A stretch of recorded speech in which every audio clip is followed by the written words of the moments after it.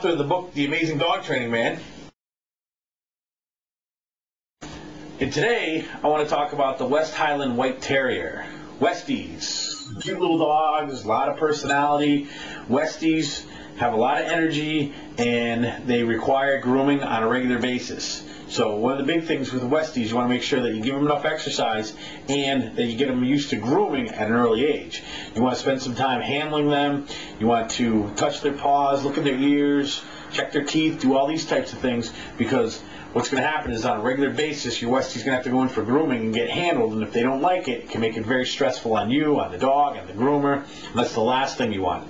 So it's good to get them used to being handled, and then what you want to do is you want to teach your Westie some obedience commands: sit down, stand, stay, walk on leash, come on call. Those are all very important commands to teach them, especially the stand, stay command. Since they are getting groomed on a regular basis, it's good for them to understand the word stand and stay.